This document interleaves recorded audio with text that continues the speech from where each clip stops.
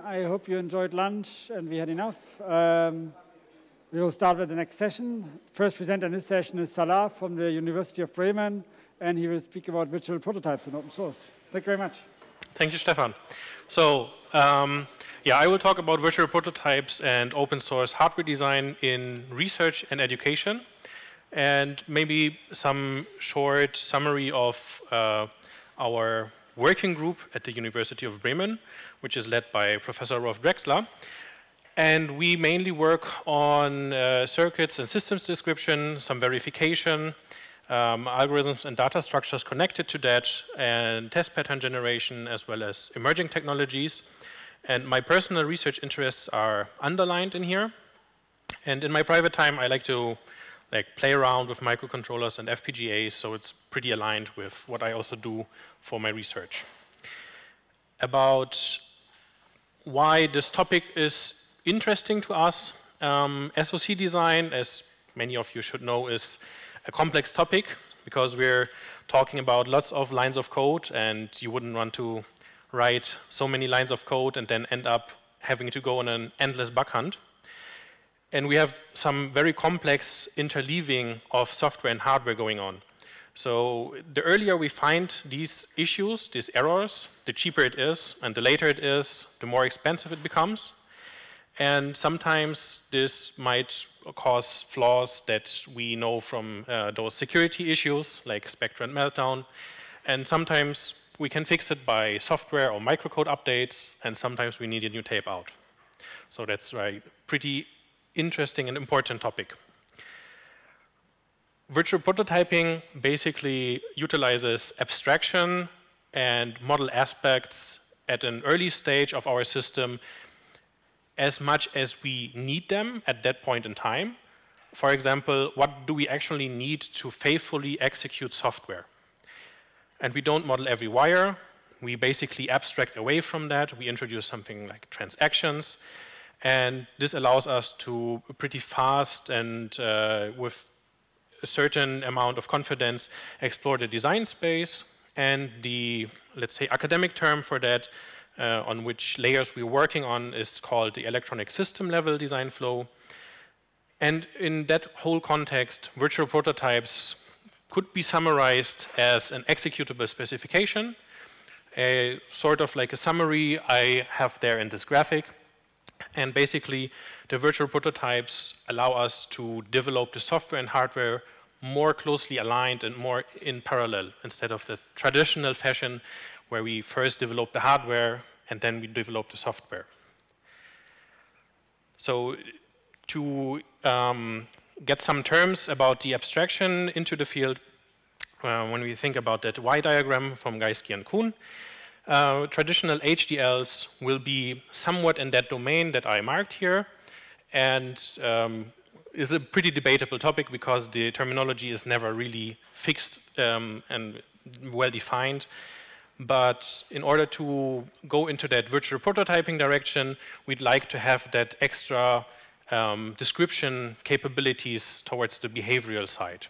And then languages like SystemC introduce formalisms like TLM for transaction level modeling, has the capabilities of register transfer level, as well as the capabilities to model low-level analog mixed signal domain stuff.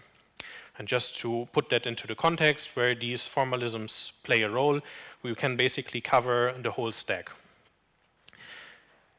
The virtual prototype that we built and develop in our research group is an open source RISC-V virtual prototype. And we support the very common RISC-V extensions. We implemented it in SystemC 2.0, SystemC TLM 2.0, and have a very rich amount of features. We can boot operating systems with a decent speed, and we have device configurations for real devices available.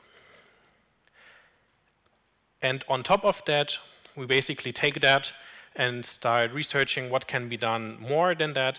And then we have one work that's called virtual breadboard, or virtual prototyping with breadboarding feature. And it extends the virtual prototype by connecting it to a virtual environment that is like a breadboard, for example. This is one example that we chose. And we have interactive simulation of off-chip elements, because the virtual prototype itself would be basically our system on a chip. And later on, we have some microcontroller board, and we connect that to some hardware, maybe some buttons and switches, LEDs, or some more complicated things that we can then model in C++ or Lua. And it allows us to develop drivers and verify them before we even have the devices yet. And it's particularly interesting for education, because these devices will not break in a virtual environment. Another work is virtual prototyping in the loop, in which we introduce virtual prototyping in hardware in the loop scenarios. And we can think of this like we have some unique selling point that is very special in our SoC. Let's say this might be some hardware accelerator for AI or whatever is really making money these days. And we can develop that on our FPGA. And before having the IP available that we put in that FPGA, we can already interface it with the virtual prototype, which is the rest of our SoC. And we might build from IP libraries. And then we're already very early on able to explore the functionality and interaction of this module on the hardware. We also built that in a real experimental setup and did some experiments. And this is a very promising direction, because you run into very interesting problems on dealing with synchronization between those domains, and basically the protocol that you use in between to bridge that, to make it transparently available. You encounter various trade-offs that you can do in terms of speed, in terms of robustness, and how much it will basically cost in terms of developing. And another work is basically taking the virtual prototype and then going down on an RTL level. So we use the virtual prototype as a real reference, as a golden reference, and model a hardware platform. And we did that using Spinal HDL. And we can generate the Verilog, we can simulate it, we can synthesize it for FPGAs. And it is a configurable RISC-V core, and we build a binary compatible virtual prototype. We can do software development, and then just take the same software that runs on the VP and then flash it onto the FPGA. It's a multi-cycle data path, so it's built with robustness in mind and runs around 20 megahertz in the SoC configuration. The core itself reaches around 43 megahertz. And on that HX 8K FPGA, which is also accessible through open source tools, we utilize about 26 to 44% of the area available. And of course, build with open source tools and made open source. And we also took the core of that SoC, and we synthesized it for a commercial 28 nanometer node, which we await for packaging. And yeah. So another topic that might be of interest from our research point of view was how can we utilize methods from the software domain. So in this case, symbolic execution, which allows us to automatically explore all paths inside our software. And then, so instead of utilizing concrete values, so if we take this function, and a could be some concrete value like 42, we want to do this symbolically. So we would use as a symbolic value, which represents a set of possible concrete inputs. So at the start of the function, we would start with the whole range of integers. And as we explore branches in our software, we create path constraints which tell us which set or which subset of our integers belongs to which path of the software. And in this way, we can basically enumerate all our paths in the software, and it allows us to A, find paths which might be interesting, and B, paths that might be impossible. So I highlighted here a path that is possible, and another path, for somebody who pays attention just now to that formula, without being scared of it, will notice that the last path where A is greater than 8 and A is less than 5 is an impossible path in that software. And we took that idea and connected it to the virtual prototype because that allows us to symbolically execute embedded systems software, and combined with concrete inputs allows us to relax some constraints for the solver and build upon the RISC-V virtual prototype. We can faithfully simulate the hardware interaction. And this allowed us to discover various bugs in Riot OS modules, and this is a very promising research direction. In order to make this a bit more abstract and sometimes complicated topic of symbolic execution more accessible, we also built a visualization which is built on traces generated by the virtual prototype, and it allows you to basically explore the results of the symbolic execution. It allows you to look into various paths at the same time, and information is basically encoded in color, in shape, in orientation, etc. So these were just a few of the techniques that we explored using virtual prototypes, and it's just to highlight a bit that it's not only interesting for the industry, but also in the research and education, this is becoming more and more interesting. And it allows you to build virtually anything. You don't need real hardware at a certain point in time, and it allows you to utilize existing, let's say, software level methods and adapt them for hardware design. And it is pretty accessible to anyone. In our case, we welcome merge requests, and you don't need hardware for that. And our point of interest is also that you can verify very, very early on about what you build, and thus have this motivational point that I mentioned in the beginning, that you find the bugs early and not late. Yeah, so this is just a summary of what we work on. I just wanted to use this like as a kick-off for some nice questions, for some discussion also later on, and thank you very much.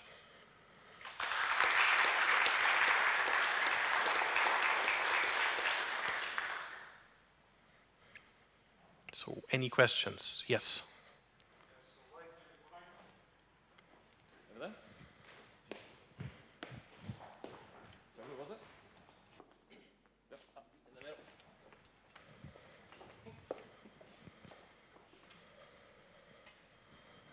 Hello. So I have a question. What Yes. kind of modeling are you using?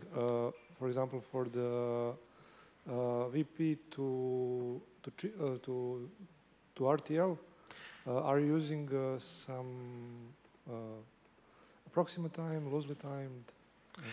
So we mainly worked on approximately timed models, but we also look into building more timing models that can be exchanged for the virtual prototype. This is especially interesting for the real hardware configurations, where we then can faithfully represent the whole timing that's happening. But this is currently like a work in progress that we look into on how to, in a modular way, basically integrate timing models that then can be switched between approximately timed and loosely timed. Some more questions there in the back?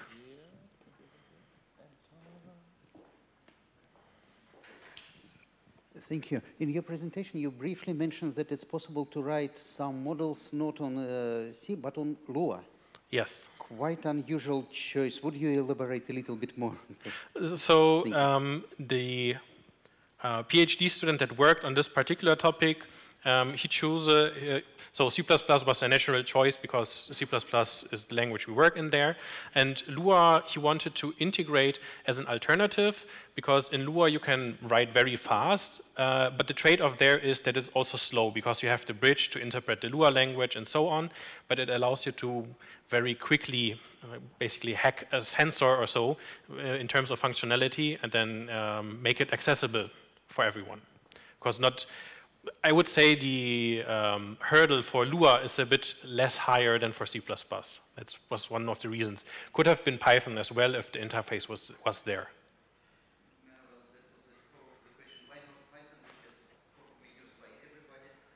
Yeah.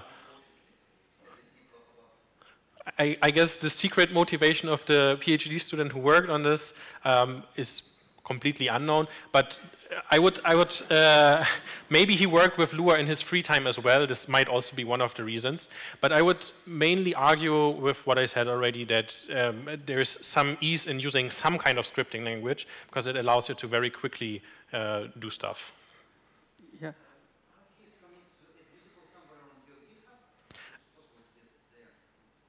Yes, I mean, I linked this particular repository, and it is available to see everything there.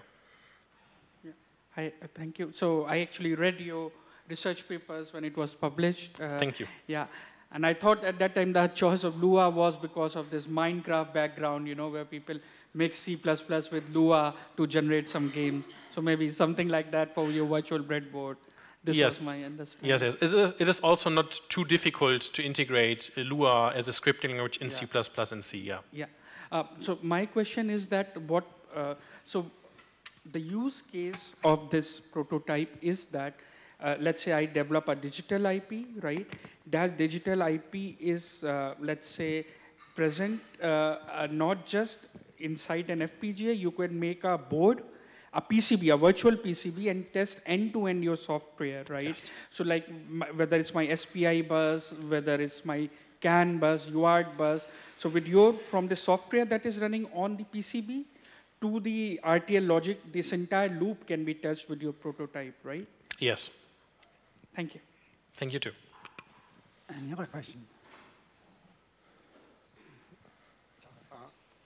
Question about this bridge between SystemC and FPGA. Yeah. Is it TLM bridge? This bridge? Yes.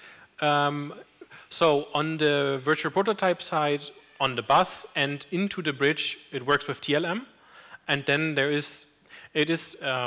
so in a case study, we utilized a serial protocol, but it could be any other protocol that you can build upon as long as you fulfill certain packages that you are able to send.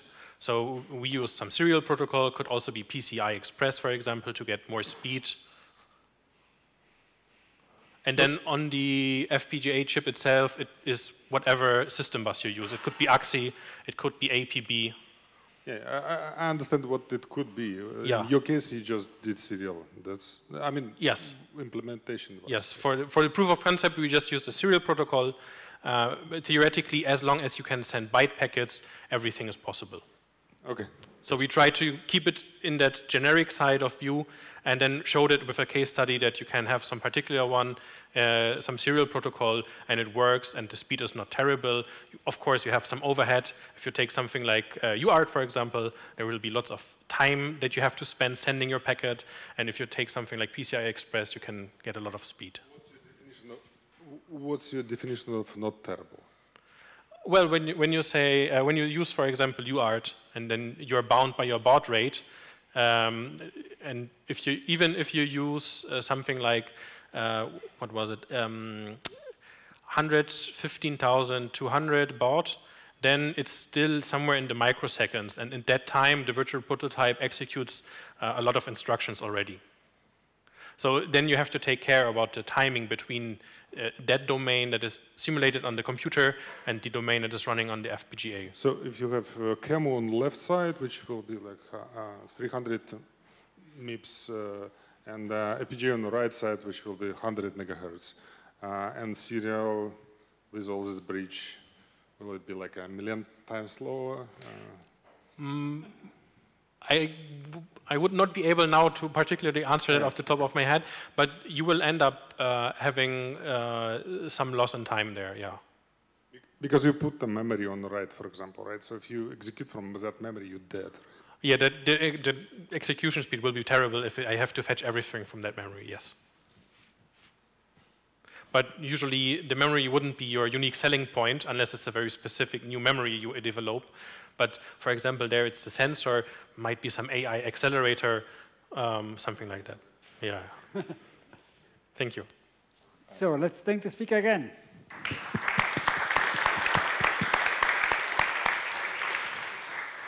Sajad is the next speaker.